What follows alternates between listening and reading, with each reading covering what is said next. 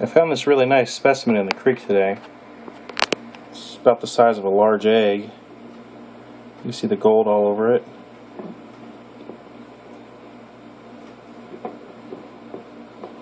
There's a little flake right down in there.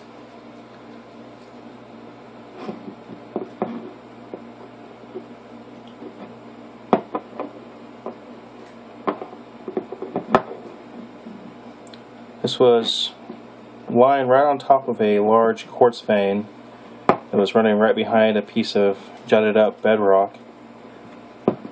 There was a lot more there that looked like this that was all busted off and looked like somebody had been breaking it apart. I didn't grab any more of it because it was so dark I couldn't really tell if that's really what it was, if it was gold, but got a really good look. Brought it home and sure enough it is gold. Really impressive specimen.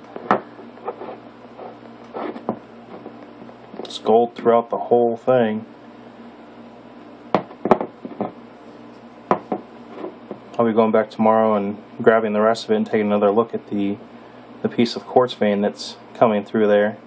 See if there's anything else interesting. I've already found some nice specimens in this area, and this is another type of specimen that's really nice.